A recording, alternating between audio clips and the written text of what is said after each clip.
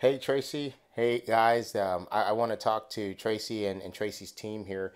I'm so glad to have the opportunity to work with you guys up in Dallas. I will be available to come on site and tour with you guys when you're ready to look at these spaces. So just don't hesitate to let me know if I'm needed, and any questions you guys have, I'd be glad to answer it.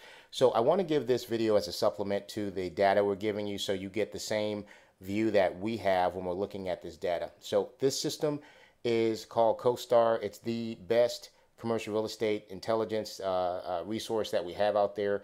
It has billions of properties, literally, and we get to go into extreme detail with searches like this. So let me show you guys what we're trying to do. Based on Tracy's requirements, we're looking at areas that have bus access, that are on a major thoroughfare, and we always like to start with the radius from your current building. So we took 8,500 Stemmons, and we just did a 1 mile radius here. So because of the way the freeways are laid out here, I really don't think we have to go further than that. But what I may do is we may stretch these out through a corridor search. So I'm going to go ahead and line that up real quick, and I'm not going to make you guys wait. So I'm just going to pause the video and set that up. Okay, so right now what we've done is we used a tool that we have to search along major corridors where we know there's going to be, well, here's where there's bus access here. So we do see that. We have certain icons that show where things are. So we're going to try to isolate the search that fits the main criteria. We know we're right next to the airport already. So we're going to keep the radius search open because there's just a lot of options here. And we're going to whittle down options from this broad spectrum. So we're going to start with office space. That's 2,000 to 3,000 square feet. Okay, so that's taking it to 59 properties down to 35. It's much more manageable. So we lost the options on the freeway here, and we're still staying in this corridor. This looks like this is going to be where the action is. Tracy told me she wants first floor spots, so we're going to try to get that too.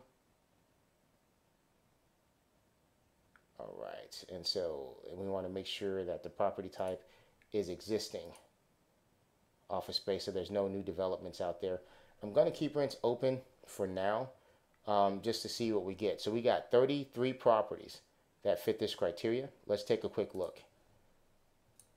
Okay, so when we sort these properties by rental rate, we see the rental rates go from $11 a foot, well, really $6 a foot here with Empire Central. You know, that's a step down from where you guys are at now, all the way up to $20 a foot, okay, for the Class A product in that market. So we're going to have some suggestions here that we think could work. We're going to verify the first floor spaces. But I do want to send you guys this full list so that you can see everything in the marketplace. If you want our recommendations and don't want to have to sort through them, we're going to do that anyway.